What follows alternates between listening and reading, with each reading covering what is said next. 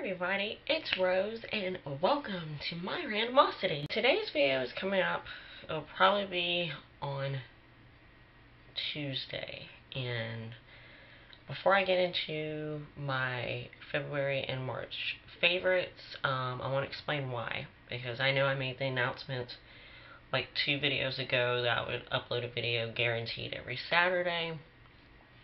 Well, if you would have seen my video, my last upload, I said at the end how, last Saturday, the 26th of April, was my birthday, and I would still try to get a video up, no matter what, and film it probably that Friday.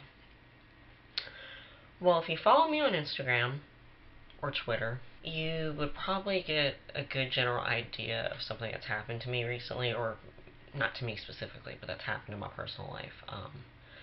I'm not going to get too detailed about it because it's still fresh. It happened exactly a week ago. Monday, April 21st. I found out like at 6 a.m. because that's when I finally woke up to a bunch of missed calls and text messages. A friend of mine tragically passed away. It still really does not make sense to me. I know things happen for a reason, but I'm still trying to grasp why my friend Jonathan was taken at a peak part of his life, at such a young age. At the end of this video, I'll have like a little moment of silence for him, and I won't really talk about this in more detail until whenever I decide to film my April favorites, because in that video I'll talk about it more and talk about him as a person. But yeah, if you follow me on Instagram or Twitter, mainly Instagram, because I posted probably I think I posted 4 or 5 things in reference to him. Yeah, so my week last week was just horrible. Yesterday, today's Monday actually, Sunday was my first day back home. I stayed the weekend with friends. We had to deal with his wake and his funeral Friday and all that, and I hate to say, me sitting down and getting this done and uploading this video Saturday was like the last thing on my mind, so I do apologize. But because this video is being uploaded today, again, knock on wood that something like this does not happen again, you'll get a second video this week, this Saturday, so. But anyway, enough about depressing crap. Let me get into my favorites. This video is going to be about my February and March favorites. I combined the 2 months because I didn't really have many favorites for February alone, so I just kind of let it build up, and so now I'm giving you my February and March. And I know it's the end of April, I should throw in my April favorites, but because it's only the 28th, my stubborn self doesn't want to do it in case I randomly fall in love with something in the next 2 days, which I know makes no sense at all. Let me get started.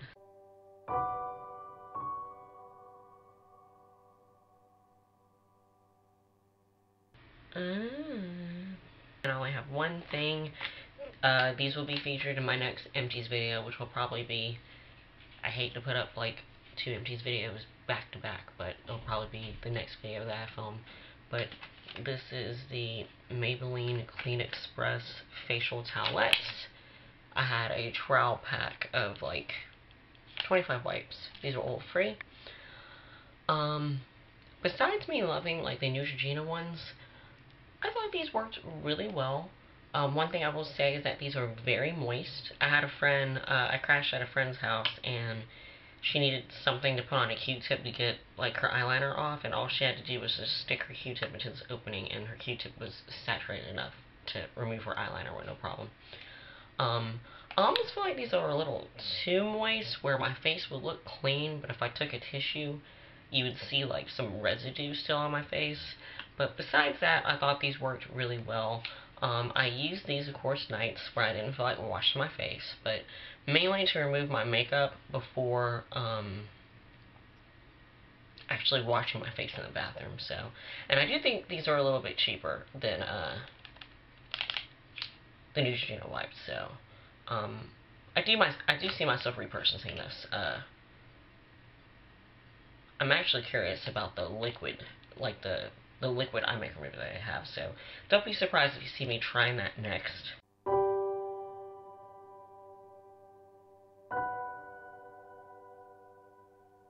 Okay, these next two things don't really make sense for the fact that I like these, because these are the completely wrong color. As you can see, these are for blonde hair. But I use them anyway. I got these forever ago in an influencer box that I did a video on a gazillion months ago. But these are the twisty, I don't even know what these are called, but I know these are by Goody, and they'll be linked down below. But these are basically like updo pins, like the only bobby pins you will need. And I know when I first used these, I didn't really like them because I didn't use them correctly. The next hair thing you've seen me talk about because I've complained about how expensive this is. But this is the Alterna Bamboo Smooth Candy Oil Pure Treatment Oil. This is expensive as crap, but it's fantastic. It actually helps repair the hair, gets rid of frizz. This is something that I leave in my hair. I don't rinse this out. And, yeah, it works great. A little goes a long way. Unfortunately, when this sucker is empty, I do see myself repurchasing this. Now, this next thing I'm slightly aggravated about because I've had some issues with it, and I do plan on doing an extensive video on this Numi item. And I find it mainly aggravating because when I first got this in, I didn't really see any YouTube videos on it. This was probably about 3 or 4 months ago. And then all of a sudden, I guess Numi started to send this curling wand out to like the bigger beauty gurus, and then they started to put up videos, and yeah, I'm too late. But I am going to still film my personal video about this to share with you the problems that I've had and how Numi customer service took care of everything. But this is the Newman Titan 3 curling wand. It's a titanium curling wand set, comes with 3 rods, and the one that I mostly use is the smallest one. But yeah, it looks like this, pretty snazzy. This thing is expensive as crap, but if you use a phenomenal, great coupon code, which if I can find it, I'll link below. I think this set is like 240 bucks, but I got it for like $89, I think. But, yeah, I know I just uploaded that heatless curl tutorial, but I've had a lot of special things come up where I wanted structured, really defined curls, and the curls that I have right now are from this curling wand, and actually, these curls are almost a week old. Yes, but the way that I do them, I like them to be loose, not tight.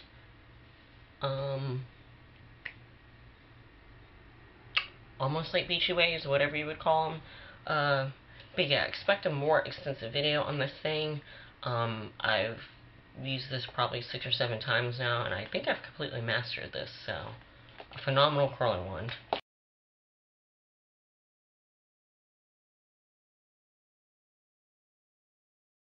First thing I'm going to show you, the writing is completely off, but I will link it. If you saw my latest late Julep unboxing video, you had seen it. This is like the Julep Blank Canvas Mattifying Primer. This primer, I have not used a primer in forever. I'm not really a huge fan of them because I feel like it's a necessary step. But this primer is great because if you had seen my Revlon Nearly Naked Foundation review, you would know that that foundation made me extremely oily throughout the day. And this actually, I saw a difference when I layered this underneath the primer, or underneath the foundation. But on another note, due to the recent events of my personal life, of my friend passing, I've had quite a few nights where I didn't wash my face, and I went to bed. The most horrible thing you do to your skin, but I went to bed with my makeup on.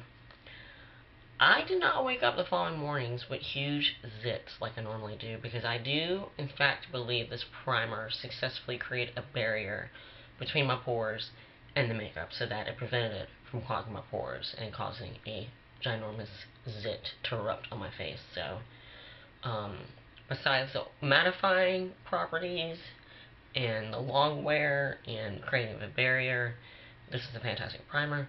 It's expensive as shit. I think it's like $28. If you're a Julep Maven, though, I know you could save like 20%, I think, off on it. But it works great. I don't know, once I run out of this, am I going to jump back into the whole routine of using a primer underneath my foundation.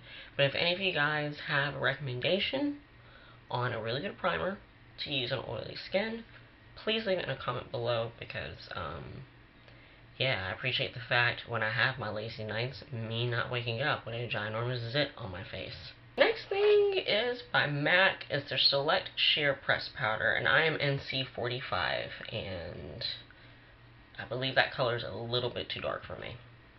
But it's a simple compact. As you can see, I've used the crap out of it. And this is just a great powder. I've used this for quite a few months, and as you can see, I've hit pan on it, but it's not remotely even close to being completely empty. I don't use this alone, but I'm pretty sure if I did, it would give a little bit of coverage.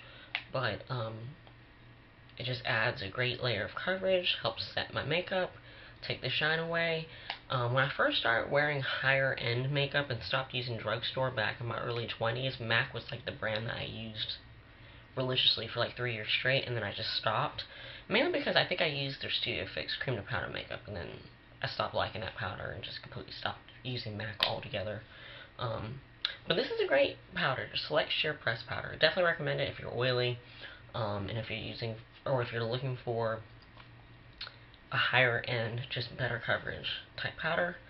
Definitely try this.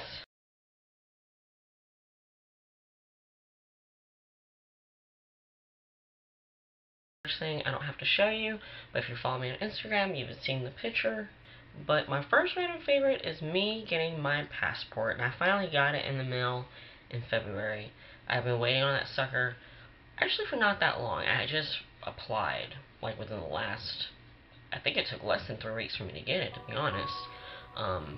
But some of you guys know, out there in the YouTube world, and quite a few of my personal friends know, but I am going to Europe in July. It's that second Tuesday in July through like the 17th or something like that. I believe we're going to London first. Me and my parents, we're going to London, and then we're going to Paris, and then I think Rome. So excited to have my passport. Just having it is just convenient to have, because I got invited to go on a cruise like sometime last fall and couldn't go because, one, I didn't know where my passport was, or where my birth certificate was, and then two, I didn't have a passport. But anyway, the next random favorite is a website / app I've never heard of. I am not affiliated with them, just wanted to throw that out there. I may set up a shop there soon, but when I do, I'll announce it somehow. Just because I have plenty of clothes that I don't wear. Some that's been used, some that's gently used, and some that still has tags on it. But Poshmark is this great website and app that you can go to and use to basically shop showrooms that regular people like you and me put up that sell clothing, shoes, accessories, stuff like that. And I believe there are some big YouTubers out there that have shops set up where they personally sell their clothes. But long story short, I went to a wedding last month, and I left my sheer Material Girl black blazer that I've featured in a few videos before.